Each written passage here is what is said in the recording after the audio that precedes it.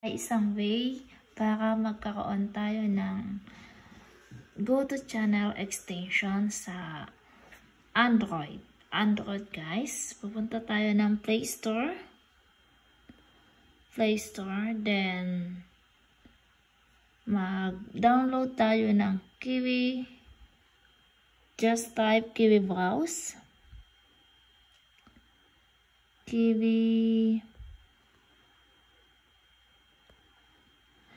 Browser. Ito guys, Kiwi Browser, ayan siya.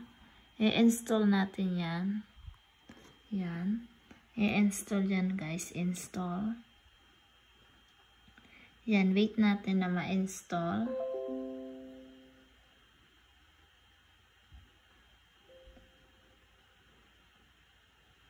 Then, ayan, waiting tayo guys sa install. Sa Android siya, sa Android.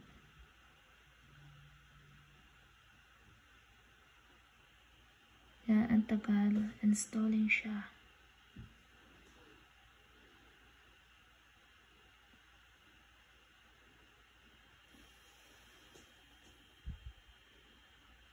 Ayan guys.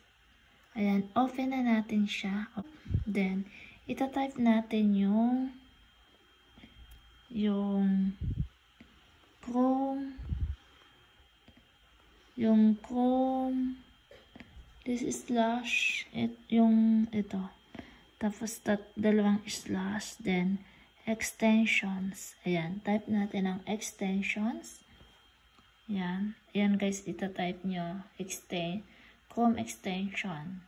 Then, go guys. Browser. Then, for now, makita nyo na extension. Ayan. Ganyan guys. Ayan. Open nyo tong developer mode. Ayan. Developer mode. Then, ayan. You can find extension on Google. Just click this one. Ayan. May makikita kayo yan. Ayan. Makikita nyo yan guys. Ayan.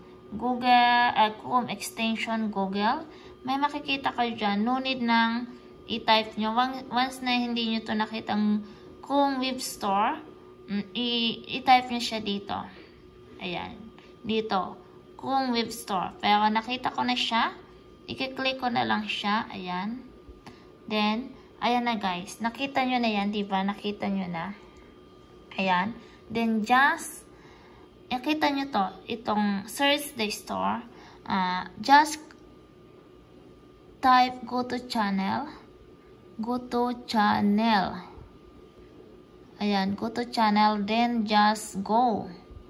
Ayan guys, lumabas na siya, diba? Lumabas na siya. Pwede ito sa tablet, tapos sa Android na cellphone lang. Ayan, then add Chrome niya, add Chrome. Then just okay. Ayan, ayan. Dito. Ayan, tingnan natin yan, ayan. Nandyan na. Then, ayan na. Ayan. Pwede siya sa Android na tablet tapos sa cellphone. Just download Kiwi Browser.